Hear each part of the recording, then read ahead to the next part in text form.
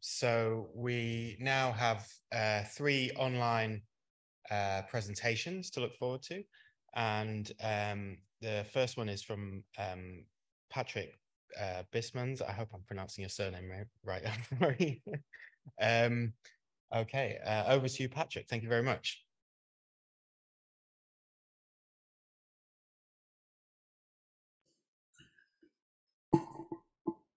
Thank you very much. I hope you can see my slides. I think I see them in the back, so it should be fine. You pronounced my name more or less correct, so I've heard much words as Bijsmans, but it doesn't really matter. Yes, my name is Patrick Bijsmans. I'm an Associate Dean for Education at Maastricht University, also Associate Professor in Teaching and Learning European Studies, and it's a real pleasure to be here today.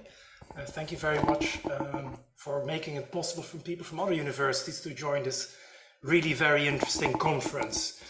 I've been attending the whole thing so far, and I've noticed that some of the topics that you are discussing today and are discussing at your universities are very much the same topics that we're discussing here. Think of things like student transition, student engagement, attendance. I've also heard internationalization as a issue at the moment. You may have in fact have read in The Guardian a few days ago that in the Netherlands we have a discussion about this too. The article in The Guardian was a little bit more negative about what may happen than, well, hopefully reality will be like, because at Maastricht University, where I'm based, and also my colleague Ragna, it's very funny that we're actually in the same panel, is the most international university in the Netherlands, with over 60% of students not being Dutch. I'm not going to talk too much about this today. I'm going to talk about a topic that links some of these issues together. The student journey as such, but in particular a specific issue related to the student journey in Maastricht and in most Dutch universities, and that's called the binding study advice. I'll explain to you shortly what that actually entails.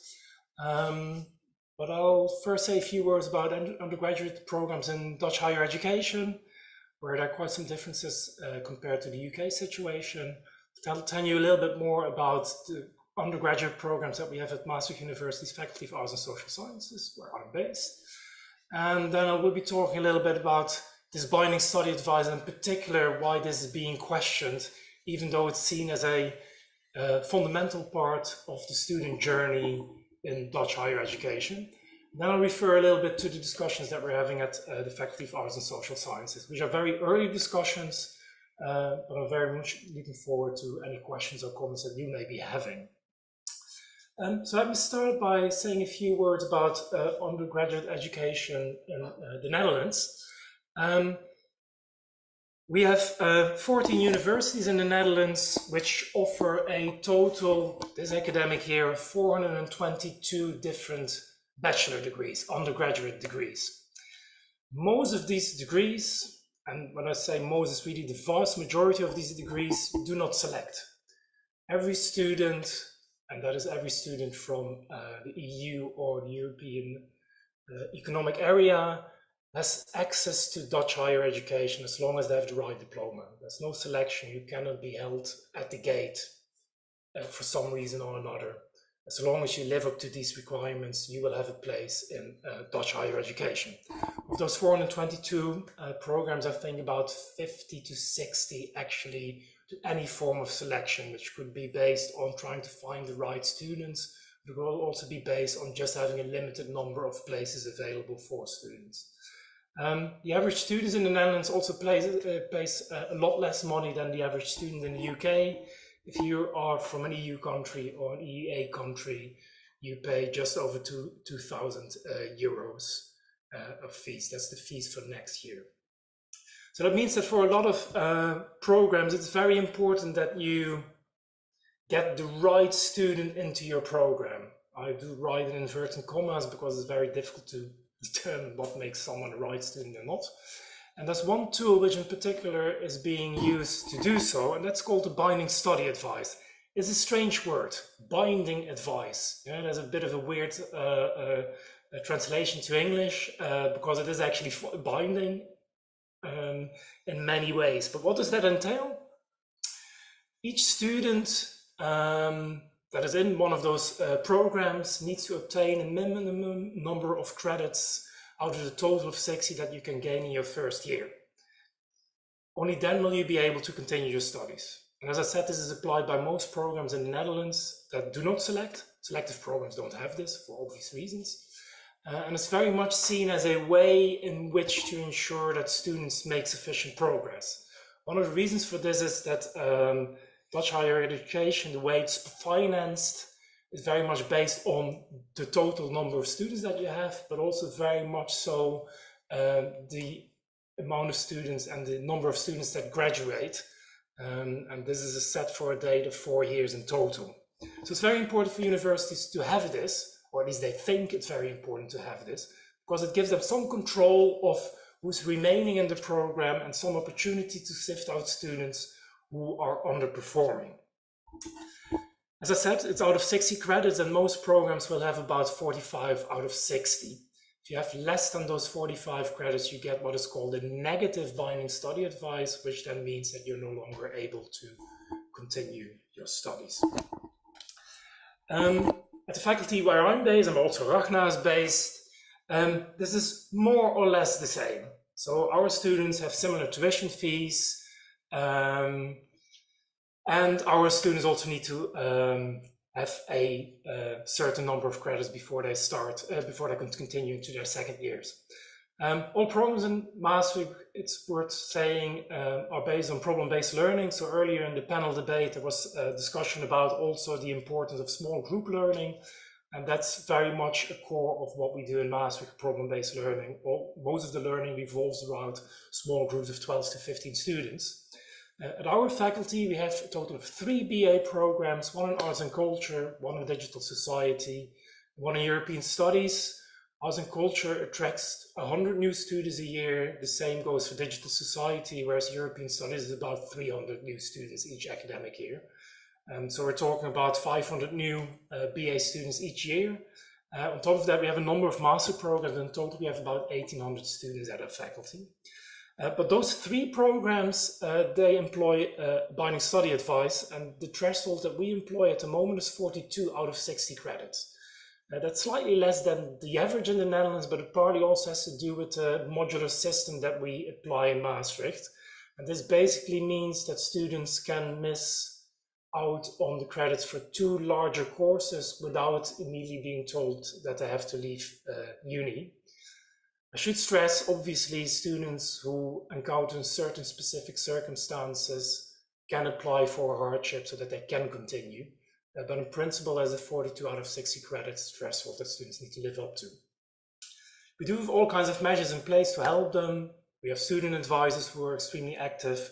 We also have a mentor program that we've had for 10 or 11 years now, where members of academic staff have a small group of students that they meet every so many times each year. There's one exception to all of this at our faculty, and I won't talk too much about it, but we also have a BA Global Studies, or it's actually BSc, so Bachelor of Science, where we are the host faculty, but it's actually a university program which is offered by all the faculties together. And they do select, and they also have higher tuition fees. Now, as I said, this binding study advice is a key component for Dutch University to steer a little bit how students progress in their program and how students journey through the program. Again, there are other things like mentor programs, but universities see this as a key component in terms of ensuring that students do well and ensuring that they progress well and that they graduate within 4 years. But 2 things have led to questions about binding study advice. The first one is COVID. Because of the situation of COVID, it was decided that many universities, also at ours and also in our faculty, that we didn't employ the negative binding study advice anymore to ensure that students, due to all kinds of reasons with COVID, they were at home, especially our international students were struggling because they also couldn't go to the library and so on and so forth, to allow them some more flexibility. So there was no negative advice anymore. The only thing that students with less than 42 credits had to do is to go to a mandatory meeting with our student advisor to make a study plan to ensure that they would catch up again. Now, the interesting thing is that this created a sort of natural experiment, because we found out two things when looking at some of the data. One is that students with very few credits, they don't need a binding study advice to stop. And the other thing is that some of that data suggested that some of the students who had, let's say, between 30 and 41 credits still did actually quite well by the end of their second year, even though in normal circumstances they would have been sent away. Now, this data is still not conclusive. We're looking for further data, but it does raise the question on whether the binding study advice actually does what it is intended to do, namely push students to study and select those that are able to do and continue their studies and complete their studies within those 4 years. The other thing which has led to questions about the binding study advice is a longer discussion that's been going on quite a bit, and which has been fueled by the student organizations in the Netherlands. That's one about anxiety and stress. Having to meet those credits can and is often perceived as being stressful. So the Minister for Education recently put forward a letter with some new ideas about how to deal with this. He also said that universities used the BSA more to select students, even though it's not really selection, and that through this they actually cause further stress, and that we should step away from this. So there's now a new proposal that all the thresholds should be lowered to 30 credits. That raises a lot of questions, because is that enough? We now already have students who obtain 43 credits and phone their parents and say, I've passed the first year, but obviously they have quite a large, substantial study delay.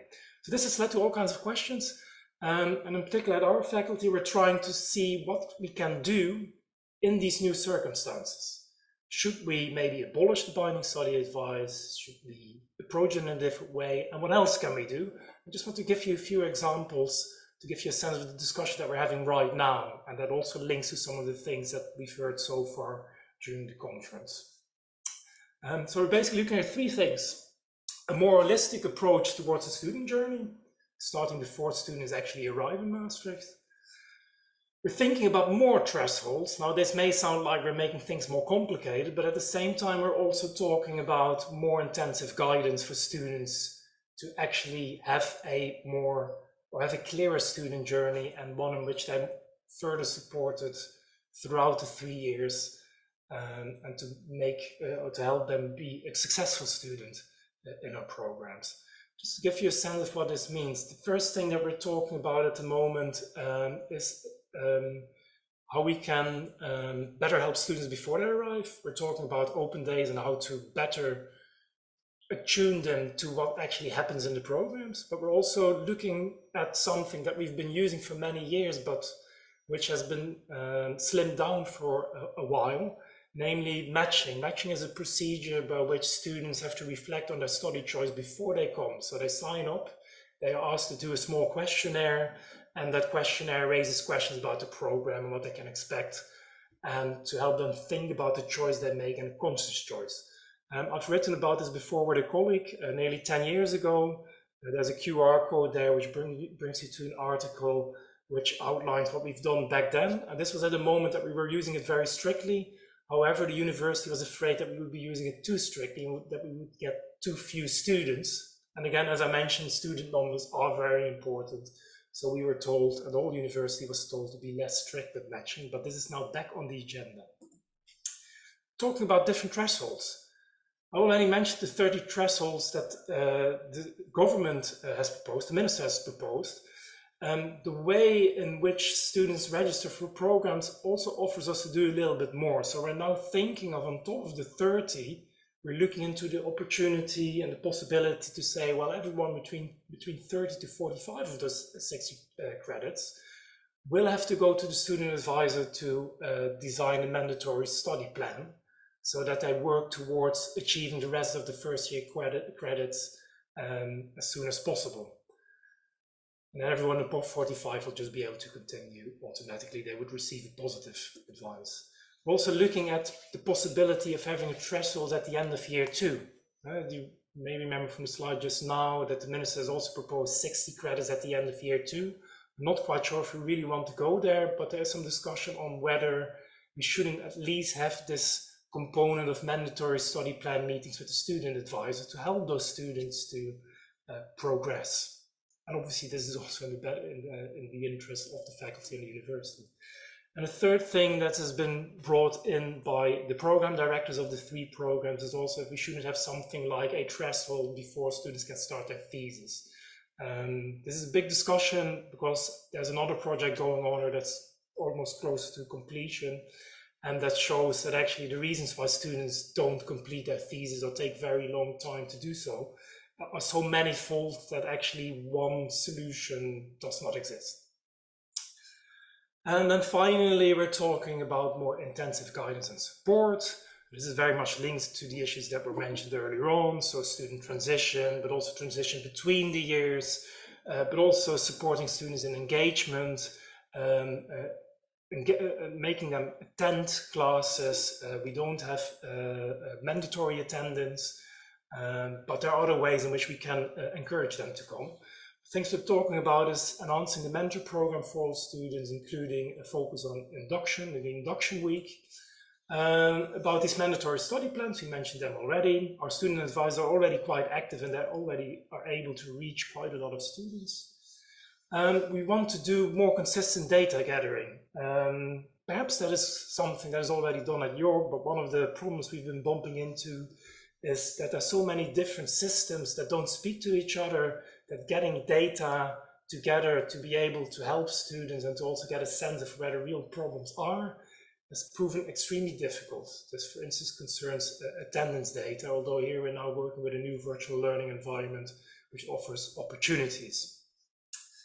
And then finally, a thing we're thinking about is also complementary learning groups for students who have not graduated within those 4 years. Key challenges here is that these students are already difficult to reach and already find it challenging to engage with student university again. Quite a few of them are already working, even though they haven't graduated yet, doing internships or are no longer in Maastricht. So one of the questions here is then, okay, we can say that we do complementary learning groups, but how can we actually reach those students? Might we end up with a good professor in front of a room with only 2 out of 20 students, and is that really something that we want to do? I'm going to stop here. If you want to find out more about what we do as FISOS, there's a QR code here which brings you to our website. If you want to get in touch with me at one point, there's also a QR code to my website. As I said, these are early discussions. We've only started these discussions yet. We're looking into implementing some of these things within the next 2 to 3 years. But I'm also very much looking forward to any questions or comments that you might have that will help us to further think about how to shape that student journey for our new students in Maastricht University. Thank you very much. First of all, thank you for having me. I think it's very nice to be back in York, even though it's online. It's the place where I did my PhD and also the place where I had my first teaching experiences. And I have very fond memories of York University, or the University of York. My name is Ragna Zeiss. I'm a colleague of Patrick Bijsmans, assistant professor at the Faculty of Arts and Social Sciences in Maastricht. And my presentation will be about a project in which students had to design what I call teaching interventions, interventions that went beyond cognitive learning. As we've heard just before, thank you, Patrick, Maastricht University is quite well known for its problem-based learning. And although colleagues have a wide variety of teaching formats and are experimenting quite a bit, I think the main format is still having discussions on the basis of readings, which invokes a lot of cognitive learning. However, as we can see also at this very conference, also in the next presentation, I believe, there's increasing attention for other ways of learning, including art-based learning and census-based learning, going beyond the cognitive. So I'll give a very brief context of the projects that I did. This was a MARBLE project, and MARBLE stands for Maastricht Research-Based Learning Program, which is an excellence program for the third-year bachelor students at the university, and it lasts for 4 months in their final year. It's meant for students to conduct their own research and includes active learning, and also student-led learning. And a project that I developed was how to live in the Anthropocene. And a broader context in which I formulated this project was related to also art-based learning and census-based learning, as we also have a census-based learning project in Maastricht. And there's a link to the slide, or to the project on this slide, if you're interested. I'm not going to really discuss the Anthropocene, but most important is to know that this refers to an era which indicates that humans have a very long-lasting and important influence on the environment, which raises new questions about how to investigate, understand, know, imagine, and also teach the complex entanglement of humans in their environments and human-animals relations, for example. It's also a contested term, but I think that goes a bit too far to discuss right now. So this quote is in a way the starting point of this project. And the quote says, "Much has been written about the Anthropocene, but surprisingly little about its implications for education. The definitions and interpretations of the Anthropocene are vast, but they all point towards the same formidable challenge. We need to examine who we are and what relationship we should have with the rest of the planet. The next generations will feel the full force of the Anthropocene, so there is nothing more important than preparing them for the uncertain future of the human epoch." Well, this was written as a review of a book about pedagogy in the Anthropocene. I don't think it's entirely right anymore that there is no literature on this and that people are not engaging with this, but I think it was a nice starting point for our project. So literature in that sense suggests that studies have indicated that students, but also other young people's understandings of climate change are generally quite limited. And they suggest that there should be different didactic approaches to climate change education because the current ones have been largely ineffectual in affecting students' attitudes and behavior. So very much the focus point of this literature is trying to affect students' attitudes and behavior and giving them a different kind of relation and different types of knowledge about the environment and environmental change. So this literature suggests the need for interdisciplinary, creative, participatory, and effect-driven approaches to climate change education. So we first did discuss this kind of literature with the students, and then we continued the project in which I asked them to create some teaching interventions. And those interventions, students actually designed the goal of the interventions, but also the method and the target audience of the interventions. And they evaluated this in relation to existing literature. And two of the questions that were formulated that came from the literature is how to make environmental issues and controversies more graspable, because often they're seen as quite abstract, not very concrete, maybe not directly influencing your own sort of living experiences.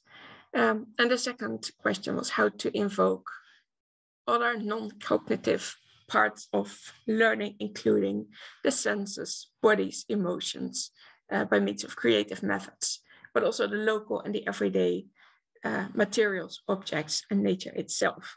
So to come to really a quite different way of teaching. So we did two things, or the students actually did two things, they designed that. We first had an Anthropocene cycling tour, so we cycled around Maastricht, where students connected broader issues of environmental change or environmental controversies to local places in Maastricht and designed a mini intervention. And we cycled around Maastricht, we stopped at those different places that they selected, and we did the mini interventions there. And I put three of those mini interventions as examples on the slides here. I might not go through all of them, but one of them, the first one, was about addressing the disconnectedness of humans from nature and the environment, because there's a lot of literature that suggests that people who live, for example, in cities, or they do not have a lot of connections with nature unless they make a real effort to do so. So this was a guided meditation in the grass on top of Mount St. Peter. Yes, we do have something that we call a mountain. Multisensory, in the sense of listening, feeling, smelling, and using nature as a co-teacher. We also had an example where in the last example on the slide, where someone wanted to raise awareness about pollution issues, water pollution. And what she did was to show some collected samples of the Meuse River from different places and see how the color of the water changed and what it smelled like. And then to ask participants to paint a future of the river using actually partly the river water itself. In 50 years, one group was assigned this task with what would it look like if action is taken, and B, what would it look like if no action is taken? And there were some very gloomy pictures for the latter part. But it meant that people had to engage in a different way with issues of water pollution than sitting in the classroom and just reading about it and discussing that. Een optie die ik gevonden heb is Just Jason Dance Company Wellstaan. Wil je deze proberen? I'm sorry, my phone is talking. The second part was that we had 2 group interventions. And during the first intervention, participants heard an alarm and they saw the water levels rising in the room where they were sitting, and they were actually asked to leave the room and the building through the window, which was simulating an experience of climate refugees, of course, in a very limited way. And participants were then asked to reflect on their emotions and to process their experience in a creative format, which they did through painting and writing a poem. And according to the students, this intervention really helped to create an emotional link to the issue, which students might not have had if they were just discussing the issue on the basis of text. So the aim also of the intervention was to foster emotional awareness and connectivity to the displacement of people and nature. The second example was to raise awareness. The aim was to raise awareness about waste that was generated by the fashion industry and to inspire creative solutions to this problem within the realm of people's own wardrobes. So participants were actually asked to bring a piece of garment which they did not use or did no longer wear. And they had to reflect on why they did not wear it, and to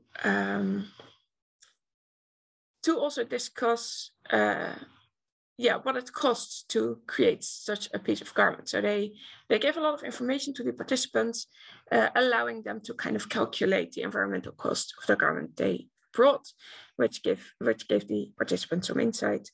And the second part of the workshop was also to do an upcycling activity, actually doing some embroidery or some sewing, or at least making sure that you would like your piece of garment again and would actually start to wear it.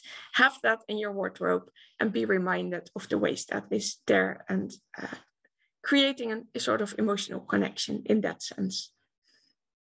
So these were some of the examples that we had. And I think these teaching interventions lead to some questions, reflections about the role of such interventions in curricula. And a first one has to do with student engagement. I think this, which is also clear from the literature, such kind of interventions really have the potential to increase student engagement. Interestingly, there were students from another course that I was coordinating also on environmental change who participated in some of these workshops, and they were very enthusiastic about this kind of workshops. So they really could see some potential for that also in our sort of mainstream course to implement them. So in that sense, I think it could really raise student engagement, because it was quite valued, and it also students felt that they really felt interacted and reported different levels of learning, if you can say it like that. However, we also noted that some students, not very many, but they expressed some discomfort, either with the creative forms or with the sort of role of emotions that play a role in this, so the personal aspect and the emotional aspect of it. And one can, of course, question, do these work for all students? But I guess that's the same for cognitive learning, right? However, our program is very much based on cognitive learning. But the question, of course, that's raised is, this is not an art curriculum. So asking students to engage in creative forms, if they're not very comfortable with that, what kind of things can we ask for there? Is it okay to be uncomfortable with that? Or should we, if we would have this in our curriculum, what would we do with that? And also when it comes to sort of the personal and the emotions that are part of it, that can be invoked when, having such a simulation exercise, for example, how wary should we be with engaging with potentially also difficult emotions, which can create an attachment to such issues. But of course, we are also in an era where there's a lot of there are a lot of emotions already in terms of, for example, decolonizing curricula, but also climate anxiety. So how to deal with that? And the third question is then how to balance cognitive, experiential, embodied sensory and art-based learning in the teaching of various subjects, because we also found that the cognitive part was still a very important part of the interventions. The second questions can be related to assessment. So how to assess these forms of learning and knowing. Upcycling and sewing skills are not part of our curriculum. So how to evaluate, and should we evaluate like creative outcomes? If emotional attachment is a goal at all, how do you measure that? And that then questions the role in our curricula. I can see them as small, teasers, small parts or voluntary activities, but can they also be kind of core components? And what is the aim of those core components? And in terms of assessment, there might also be some uncertainty or some unexpected learning outcomes if, for example, you use the method of nature as a co-teacher. And how then do you use that in your learning outcomes? And how do you create an exam on the basis of that if you don't know exactly what the outcome is going to be? There are, of course, some organizational issues as well. We are very used to teach in the classroom and doing an Anthropocene cycling tour, as we did, goes outside of those boundaries of our normal organizational practices. And maybe a last issue that I'm still kind of discussing with myself. There is a lot of literature about the value of multisensory and experiential learning. Often individuals are more engaged in learning and process the information also more easily, which makes the learning more effective. There's quite a lot of literature on that. However, there's also there can also be some kind of normative questions in terms of when we are used to and expect to do more cognitive learning, what then is the role of art-based learning, for example? What if we have specific aims with our interventions, such as in this case, to create maybe some other engagements with the environment in maybe places where also climate change is contested, how to deal with these kind of normativities. So I think there's we know that the education in general is not value neutral. We also we always make choices about what we teach and how we teach that. But I think at the moment that this also invokes different emotions or make a conscious choice to deal with that, maybe we should think about the normativities that are implied in this. It's not to say that cognitive learning does not imply any emotions. We can see that from a lot of debates right now. For example, on the decolonization of curricula, there's a lot of emotions involved. But somehow we have some sort of the impression that with cognitive learning, they're not so much there. But I think what if you put them center stage and not backstage? What happens then?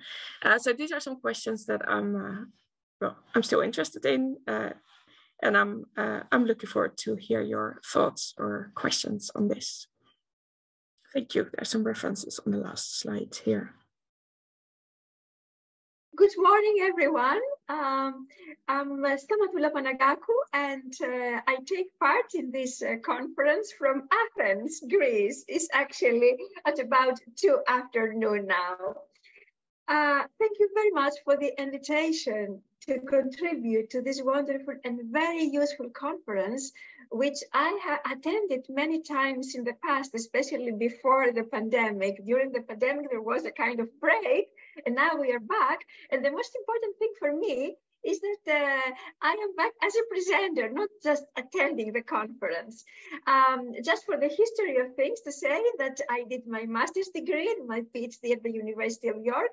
I worked at the University of York in politics department many years, and also at Durham University, Newcastle, Manchester, and now I am based at the University of Cyprus, in Cyprus.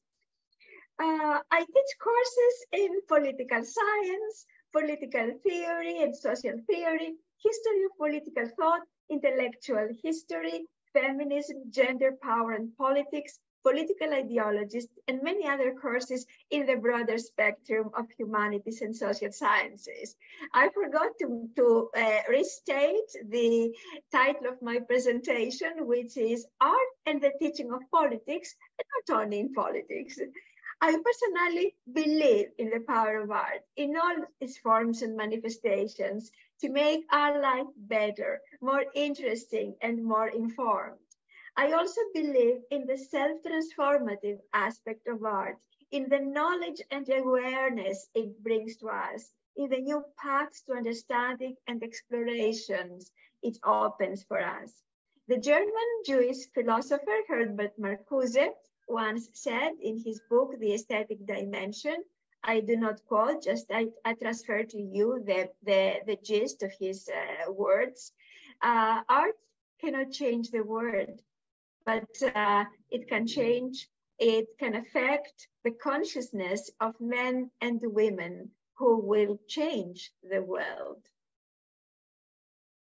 Because the work of art, a painting, a film, a piece of music, a poem, a play, has a direct impact on the mind and consciousness of viewers and the students in this particular case, I thought it important to use art and the aesthetic experience as an educational tool in my learning and teaching activities at the university. Actually, I liked very much Dr. Zeiss' Ragna use of word nature as a co-teacher. So I can say art as a co-teacher, imitating your very useful phrase. But my decision to utilize art in my teaching was also based on my philosophical background as a British idealist scholar, researching the philosophy of Bernard Bosanquet, Edward Caird, Lord Haldane, Robin George Collingwood, and others.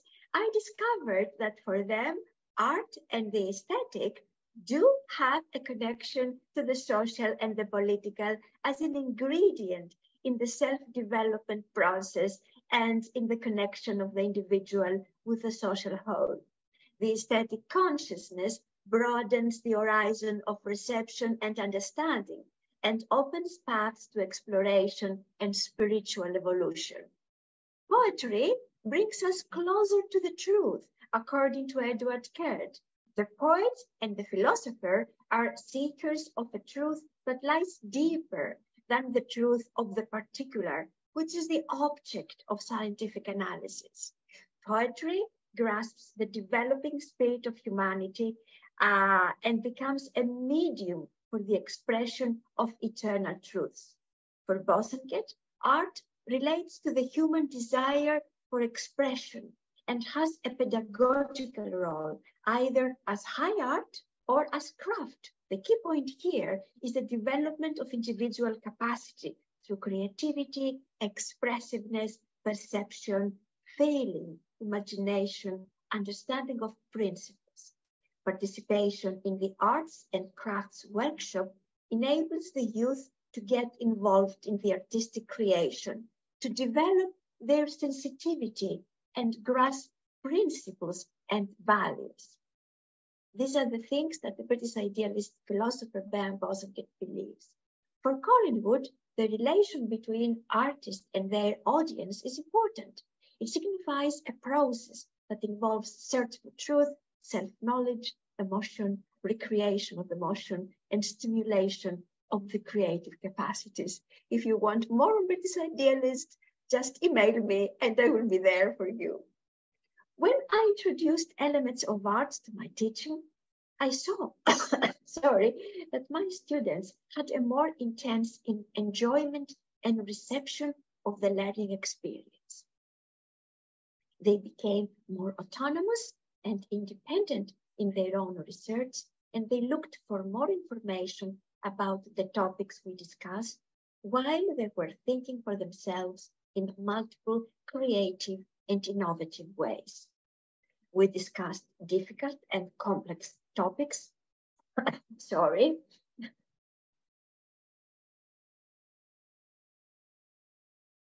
such as women in Islamic politics, violence and politics, the Cyprus problem, conflict resolution, tradition and modernization, British politics, revolution and liberation, Princess Diana and the media, women's empowerment and rights, medieval politics, leadership, and mirrors for princes. Art gave them a stimulus to think outside the box, to illuminate the issues not only with scholarly information, but also with their own reactions and interpretations and the critical assessment of the works of art. Reflecting on a topic through a work of art, a film, a novel, a poem, made the thinking process more relaxing, the discussion more lively and fun, and the flow of ideas more natural for all of us, not only for students. The dialogue was a pleasure to watch, and it became a learning experience for me too, as I witnessed the students' thinking processes and their interaction unembedded from the fetters of rigid scholarship to hit the key points and accomplish the purpose of our meetings. I use mostly film screenings as it is easier during the lectures, movies and documentaries. And I have done educational visits to the museums. I use these activities in the teaching of both postgraduate and undergraduate level, and also in the classes which involve Erasmus students. Although I'm in politics department, when I do these activities, I have groups of students who come with their tutors from other departments. So we do some interdepartmental and interdisciplinary connections. It is extremely interesting to see students from different departments to engage in a dialogue concerning, for instance, the Antigone, the Greek drama by Sophocles, or the Brick Lane, the novel by Monica Ali, which became a film as well. All students from different disciplines bring to our attention different perspectives, and the discussion is fruitful and stimulating for all the participants. The students develop skills and build capacities. They learn to listen to others, to learn things that they didn't know, and to explain their views and ideas to other peers who do not come from the same discipline. The variety of countries brings variety to the educational experience and sharing insights and knowledge. The films I show give ideas for further research or for MA research, for dissertations, or for broadening the horizons of one's knowledge. What starts as a play or a relaxing activity takes a more serious form as the choice of further studies is inspired by the screening of a film. And here we have Aristotle, who says in the politics in the last book, I think.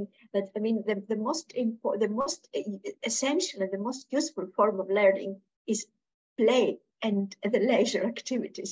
There you learn a lot.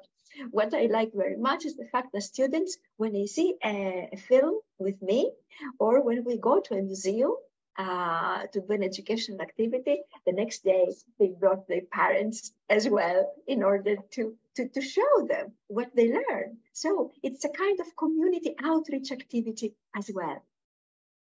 Let's see some of the films I showed. The film Elizabeth, and I'm referring here to my experience at the University of Cyprus, not in a British university. So many things which are for a British audience sort of fact, they know. People from other countries, they don't know. They have heard, but they have never studied. The film Elizabeth offered us ideas about the politics of the Tudor era, the reign of Elizabeth I, the conflict between Catholicism and Protestantism, and its implications for the English political life, as well as a unique paradigm of female leadership. This was a film that greatly facilitated the learning and teaching process in the Department of Politics, as it presented in a stunning audiovisual way difficult concepts and not very familiar historical situations for a non-British audience. The Queen, with Helen Mirren, stimulated interest in the premiership of Tony Blair, the royal family, the charity work of Princess Diana, the role of the media, social psychology, leadership, the status and the duties of monarchy, as well as issues of tradition and modernization. And here we discussed the sociological theory of Anthony Giddens, which helped us to understand issues of tradition and modernization. We saw how a political system deals successfully with a near constitutional crisis, and we examined the role of memoirs of the principal actors, Tony Blair and Alistair Campbell, in this episode of contemporary British history. Students from politics, sociology, history, and other departments benefited because they explored issues that they have probably heard of, but they had never seen them in a structured and interesting way. The students explored the role of celebrity and icons in political life. Something important here, students from the journalism department, the journalism school, who also attended the event, made useful connections with other emblematic figures. For instance, the ex-Prime Minister of Greece, Andreas Papandreou, J.F. Kennedy, and Marilyn Monroe and their media celebrity status, the use and abuse of their life in the media and their place in the popular imagination. So you see that something which was a British story was appropriated in many different ways, and the people were stimulated to think and to use their own experience from their own countries. In this event, I'd like to mention, we had the honor to host as a guest the famous film director, Costa Gavras, who talked to the students on politics, films, the media, and the importance of art for self-empowerment, freedom, and a holistic human development. What is important here, apart from the great honor to have Costa Gavras in the classroom, in the auditorium, is that it was a period of time that Cyprus was, faced all this difficult financial situation with memorandum and all these kind of things, and Greece as well. So Costa Gavras gave them a vision that told them that education, art, the enjoyment of art is something that nobody can take from you, and something that you have to use in order to strengthen yourself, in order to support yourself, in order to help your country to recover from all this nasty situation. Yes, the films about the life and work of Benazir Bhutto, Muslim immigrants in the UK, with particular emphasis upon women and their empowerment, Brick Lake, Maimouna Ali, a documentary about the rise and fall of Margaret Thatcher and the episode of the Falklands, and the film about the German Baader-Meinhof complex offered important food for thought about the relevant issues, which, if you like, we can discuss further. And also, I would like to say that I gave an experiential workshop to migrant women in Greece some years ago, and we discussed the poetry of Odysseus Elitis, and it was a workshop of empowerment, of joy, of creativity, and of independent thought and freedom for women who didn't have these values and these opportunities, and these opportunities to develop in that way in their own countries. Thank you so much for attending my talk. Thank you so much for hosting me in this wonderful conference. All right, thank you so much for that presentation. All right, we'd like to open up to any questions for any of the 3 presentations that we've had today. So if anybody joining us online would like to ask a question, please do pop this in the Q&A, and we've got everybody that we can see them up there now. So please do pop a question in the Q&A box on the webinar. And do we have any questions in person? Ooh, we've got one over here, so we'll kick off with an in-person question. Thanks. I'd like to say thank you to all 3 speakers. I got quite a lot out of those, and I've got questions for all of you, actually. I don't know if I'll be permitted. We might as well start with Patrick, if that's all right. Yeah. What you were describing, we call academic progression in York, and we have threshold criteria for that as well. I guess what was provoked in my mind is whether academic progression should be the sole criterion for allowing students to be at university. I'd be interested in your thoughts on that one. Should we kick off with that? I'll see if I'm permitted a second one.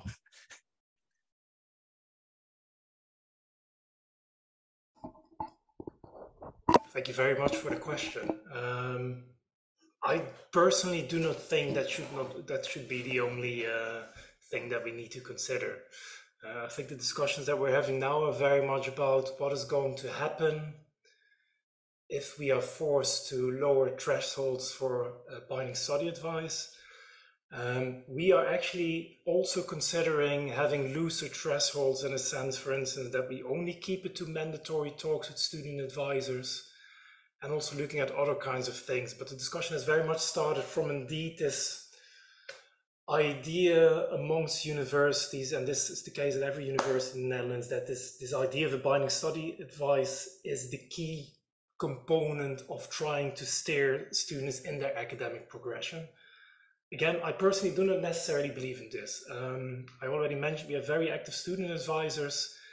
They are very well appreciated by students, but also by colleagues for actively reaching out for students, for actively sitting down with students to help them.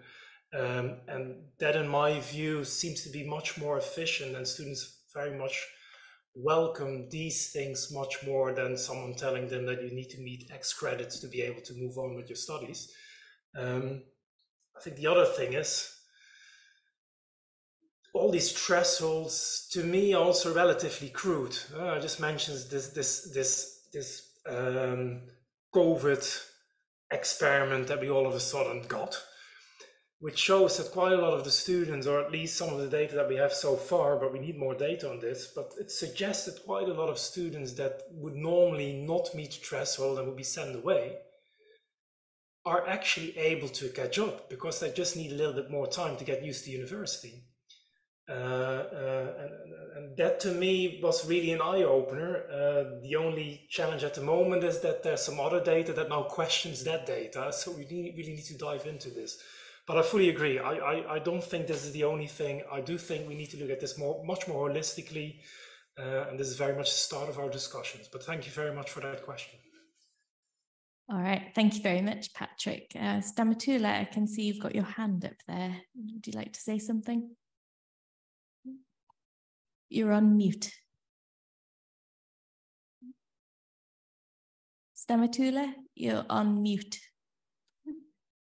Okay, I don't know the way that we put the questions, because I have a question for, just an observation for Rania and one for Patrick. Do we say this now, or we take one paper and how we proceed with questions? It's for Patrick, the question for Patrick now? Okay. As far as your paper is concerned, I found it very interesting, and also I find very interesting the idea of the human factor here, the human touch. I mean, in this kind of tutoring and offering support to students in order to continue and in order to progress in their own studies. I think it is very important to have people to have the teachers to have the appropriate training as well, and to have people who can do this kind of work. I remember when I was in York, when I was in England, we had many workshops when we started as teaching assistants, what to do, what not to do, and that sort of thing. It was very, very important. And what I found very important is there are some things that naively you want to engage. A student comes with a particular problem, and the advice of the experts was that in these cases, it's better to refer to the student to someone who is more expert in this, because your intervention might not be so good as you think. So I think it's a whole art and science, this tutoring, supporting, advising students. Another issue I would like to say here is that all of this we do.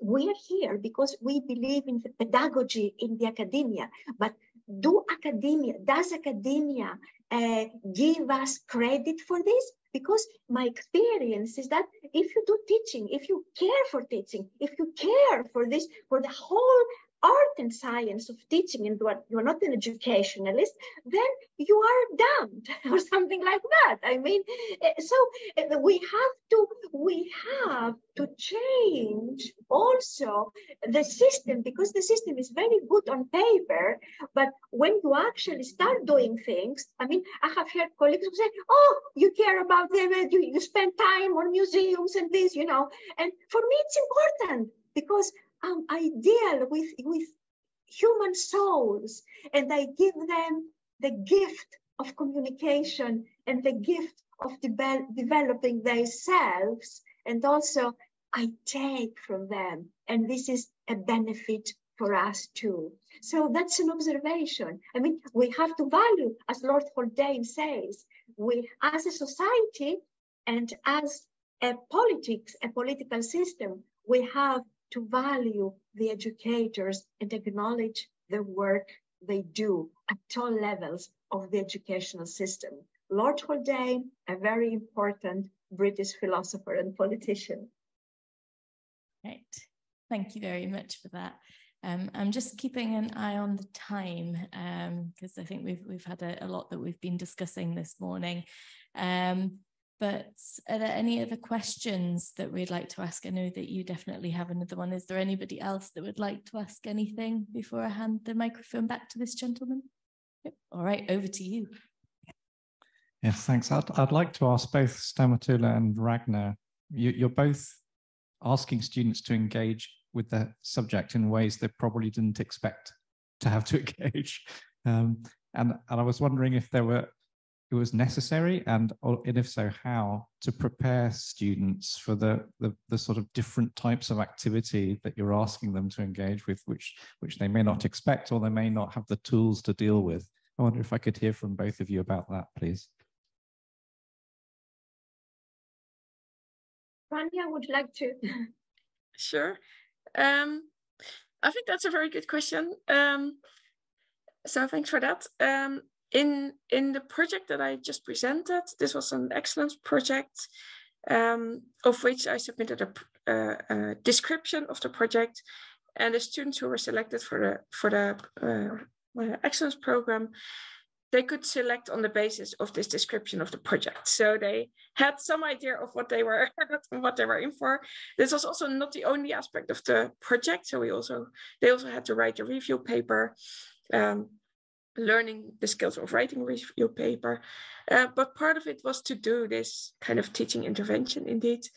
And it was actually within the project that we prepared them for that. So it was by engaging with this literature, trying to figure out, so if we take seriously some of this literature on what the Anthropocene is and the kinds of challenges that may that we might actually be facing right now, but that might increase in the future, is the question is then, is our education sufficient, or is that the right way of education in that?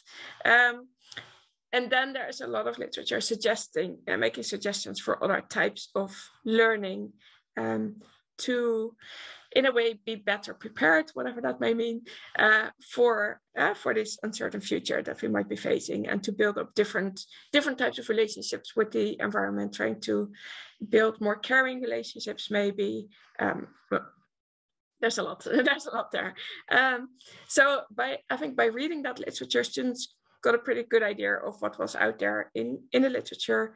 And then the idea was to indeed, what kind of, we also look in the literature for what kind of interventions are there, what kind of ways are there in which people discuss this. So we discussed literature that discussed the role of objects in teaching environmental issues, for example. So these were also some sort of alternatives. But then the challenge was for themselves also to think out of the box, and what if we you address an issue that is that you find important.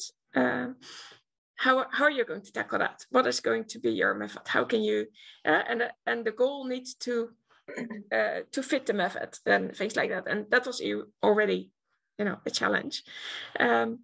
But I think we prepared them basically by looking through the literature and talking through the different steps and the kinds of choices that they made in terms of, okay, what is your goal? And then does this method actually, achieve that goal, or does it not do that? So there was not, no very specific guidance in other than kind of pretty normal standard academic guidance, I would say, for how to design a project. All right, thank you very much, Ragna. Stamatoula, did you want to respond to that as well?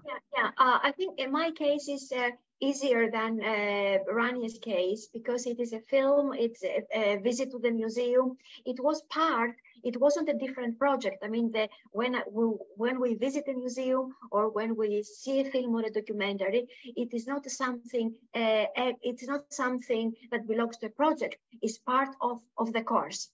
So when I teach, for instance, feminist political theory, we saw the documentary about Benazir Bhutto. Gender, politics and power, we saw the Brick Lane. Theories of natural rights, we saw Antigone by Sophocles, the ancient Greek drama. Of course, there is lots of preparation in order to be so effortless, as they say in classical ballet. There is lots of preparation, because you have to present things to people who are not necessarily aware of these things. For instance, when we saw the film The Queen, I had to do lots of research, reading the diaries of Alistair Campbell, of the press of the day, of what happened. I knew this, but I mean, I had to present it in a way which is interesting, useful, and effective for a non-British audience, and to be able to draw their reaction and to make it useful for them and to make the necessary connections. Also, sometimes I have speakers which take an aspect of the movie and discuss this aspect. So there is lots of preparation, but in a way which is like community outreach. So they can bring in the class the friends from other departments, the parents, why not, when it's an event. So it is lots of preparation in order to become effective, efficient, and effortless, and to show effortless. All right. I'd like to thank all three of you for speaking today. It's been fantastic listening to you. And thank you for the questions from the audience as well. Unfortunately, that's all we've got time for at the moment. We're going to need to move on to the next lot of presentations. But Patrick, Ragna, Stamatoula, thank you very much for joining us. It's great to have some people who can come and join us from other places. And I know colleagues are always very interested to meet people from other places and hear about their experiences and their work as well. So thank you very much. We can exchange emails as well, because it's very useful to stay in touch. Mm-hmm. Yes, it definitely is. And that's one of the great things about the conference, is being able to meet other people and network and learn from one another and see if there's opportunities to collaborate. And so hopefully you'll get some more questions and things from people when they go away and digest what we've been talking about today as well. And if you want us to share anything, then you can send that over to us on the Learning and Teaching Forum email, and we can add that onto the website and things as well. So, all right. Well, thank you so much, the three of you. And thank you to those of us joining online as well. We're just going to get sorted out to set up for the next round of presentations. So we'll just be a couple of minutes and then we'll kick off there. So thank you very much.